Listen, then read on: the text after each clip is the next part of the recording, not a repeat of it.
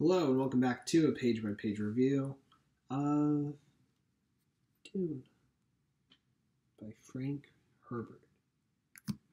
Today, page 300, you guessed it, 57, the follow-up page to 356, and it follows up. It does that perfectly. How many things in your life, or you yourself, have you done perfectly?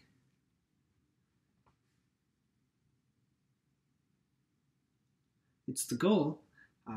Maybe we'll get there. Page 357, Jessica realizes that the Fremen called Kynes Liet Kynes, and that called him Liet, which is his alter ego of sorts amongst the Fremen. So the tame planetologist is, in effect, the leader of the Fremen here on Dune. And Jessica, they head into like an office. Jessica tells Duncan to mount a guard outside. Kynes calls for spiced coffee to be ordered, and then they enter. And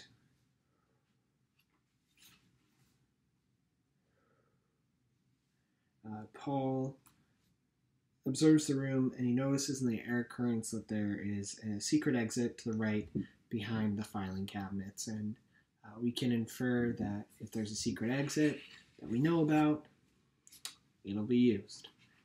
For what purpose? Who's to say? But we're going to find out probably as we continue reading Dune by Frank Herbert. Tomorrow, page 358.